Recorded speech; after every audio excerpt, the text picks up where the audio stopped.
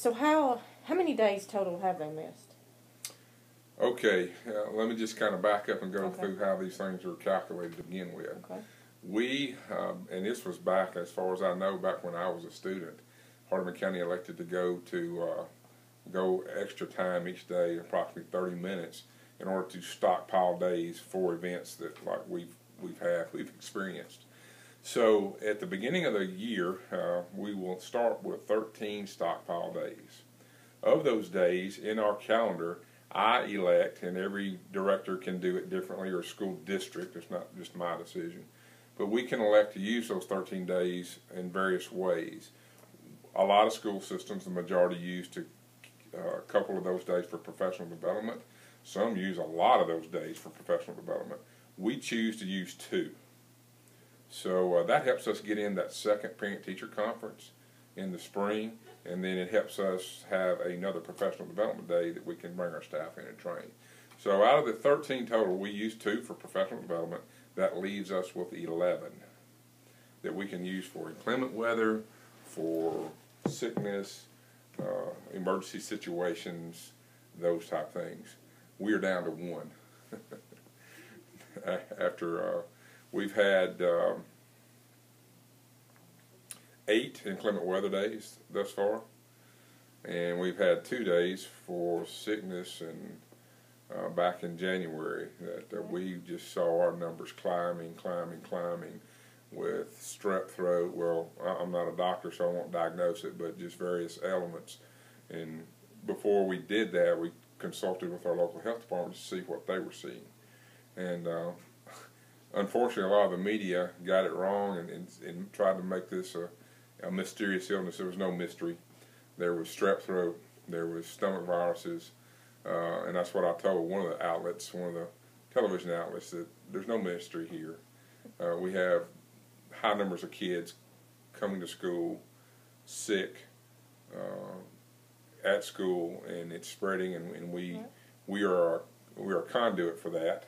And we talked with our local health department. They're seeing the same thing, and in conjunction with them, thought, hey, a break from school and a sanitation, a couple of days to sanitize every doorknob, desk, and everything would not only help us but help the community. And the timing of it was such that we could do it. We agreed 1 day would be great. The doctor actually told me, he said, yes, 1 day will help, 2 days would be better. I said, so if we got 2 days at the end of a week, that would give us 4 with the weekend. Right. And so we did that. But we were approaching 15% absenteeism, which is huge. Our kids and our students and stakeholders are very, very good about.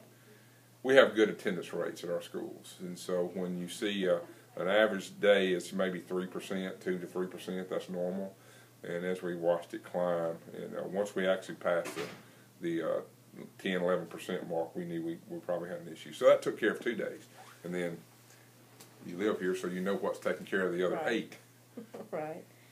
So how does the combination of them, I mean, obviously 10 days in an educational system is pretty, impactful. It's severe. How does it impact a child's education? I know you can make some of those days up later if you wanted to, but how does it impact right their now education? we're in the midst of all this. Last week we had our seniors do an ACT test, and say what you want about preparation, but there's always, kids like to study the day before, and just the actual administration of the writing assessments going on right now.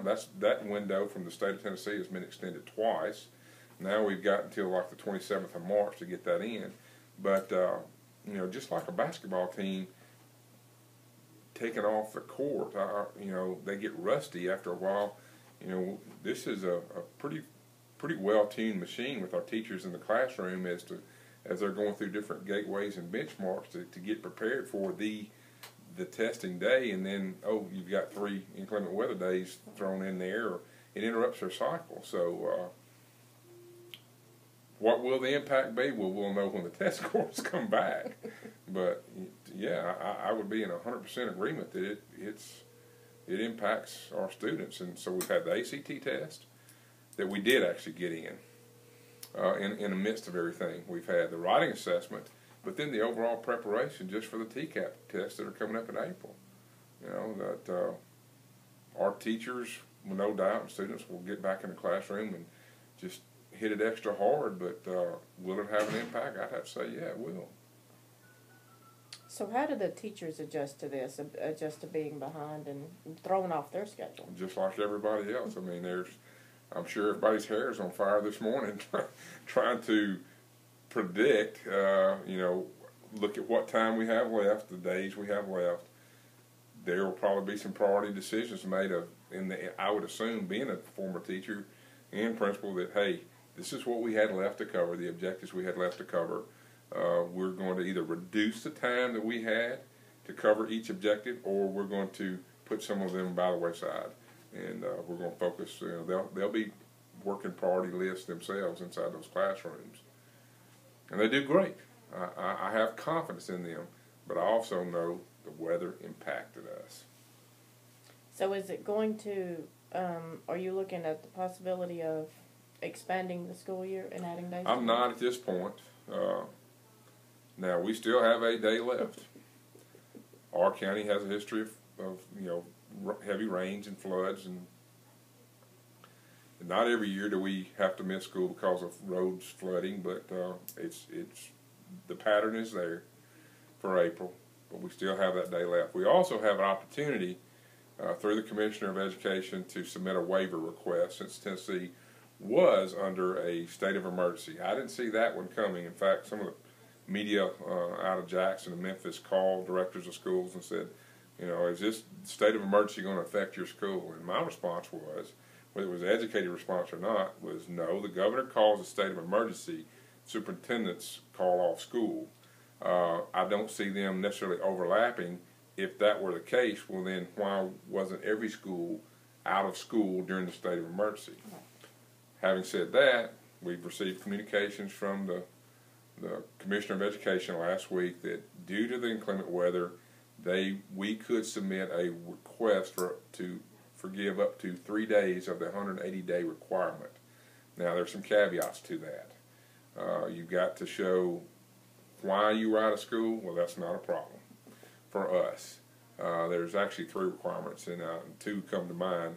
2 of the 3 we will not have an issue with. I mean, you can go back and get weather forecast, and we take pictures of our roads, and we've got a team that goes out, and we work with the Sheriff's Department, and we have a team here at Central Office that goes out and inspects roads and makes those early morning decisions. And typically, that team submits pictures to me of roads, and this is where we got a problem. The difficult part is going to be, the 3rd requirement was you have to show your inability to make those days up. So that may, the argument may not be there for that one. I'm figuring on submitting a request to just waive those 3 days and go from 180 days of instruction down to 177. Will it be approved? I think so, probably. But that, at the end of the day, we probably do have the ability to make those up by adding that time on to the end of the school year. So, what can parents do to help the kids prepare for TCAP since they've missed these days? Well, be engaged with that student at home, communicate with their teachers, have conversations with the kid about what you're doing at school. It's the same thing that they do if we didn't have inclement weather days. I think our teachers will be the main resource for that student, but just encouraging them to prepare, do their homework. Teachers in schools will be sending out, or typically do, regardless of weather, send out materials to prepare for the TCAP, and as we get closer and closer, making sure that child is focused and on that. But it's a big thing, the TCAP is, but we don't want to over stress our students about it. I'm very much of the opinion that testing is necessary. It's a necessary evil, and that is only one small component of what our students get at school every day. So we're not going to stress out a lot about it. We're just not. So, in addition to the weather, you have 3 bomb threats that disrupted 4. That's right, missed the last one. That disrupted the I guess, the flow of the everyday. Absolutely does. Yeah. And so that puts them missing certain classes more than others. It disrupted not only that school, but others as we've evacuated. And you know, one of those we had to move students. One of those came in right at lunchtime, at which point we had to leave meals there at the school and then call on other schools to help us, our other schools here in the district, to help us feed those students at 3 different locations, which I think was one heck of a logistical challenge that was resoundingly met with success. But that's not something that we're, you know, thumping our chest about. We shouldn't have to be doing those things. But we have a crisis management plan, and we've adjusted it every time that we've had a threat, and we'll continue to. But we just would like for that to stop. And I know our law enforcement are working hard, and we're not the only ones. You know, misery loves company. So I'll be briefing my board tomorrow night, and have kept them informed that just here in West Tennessee, you've had Ridgeway Middle School in Memphis during all of ours that was hit. You've had Haywood High School, us multiple times. And if you back off and look at the big picture, in no way does it make you feel better, but there have been like a rash of these this school year. Ours only started after Christmas, but there is a school that I won't name that has had 17 evacuations. Makes your 4 look kind of small. Well, misery loves company, Yeah. and what our concern is, you know, the positives that come out of that is it allows us to execute and flex our plan and make adjustments to it, because regardless if it's a hoax, it's a real, we're going to treat it as real every time. And we're going to focus on just a couple of things, and that is student staff safety and accountability. And we're not going to always share those plans with the general public, just out of concern for safety. Right. But we've learned a lot of lessons in the midst of all this, and we've shared. Mr. Barnes has shared those lessons with his colleagues at the other schools, and we continue to look at the plan and try to predict and be prepared for other scenarios that may come in. But we spent a lot of time actually revising our crisis management plan last spring and summer, and I'm glad we did. And So you put it to the test now, right? we put it to the test. So how do you assure parents who get all upset and fearful about the bomb threats, and although there's nothing that's come of it, how do you assure them that when they send their child to school that they're going to be okay regardless? Well, they have been, and I think you can look at our actions that we've taken here, you know, with the evacuations and, you know, the actions of the Sheriff's Department and our local emergency responders, not just the Sheriff's Department, but Bolivar Police Department. And, you know, I have no doubt that if this were to occur in Middleton, that you know, the chief of police down there would react the same way. And that's a good thing. You know, since Sandy Hook, we've had two safety summits here in the county. That's not just law enforcement, but also our ambulance departments and fire departments and EMA directors and stuff. And could we do more? Yes, and will we? We certainly will. But it's just served us well to have all those people, you know, on the same page. You've seen the response that we had at Central High School.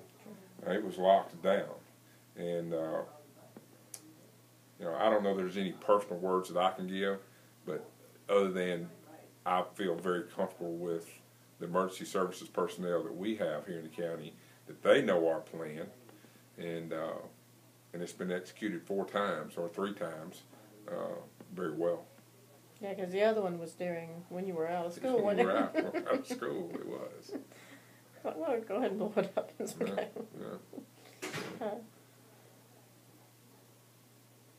So what do you prepare to tell your board tomorrow? Is there anything, I mean, other than what we've discussed, that they're looking for specifically?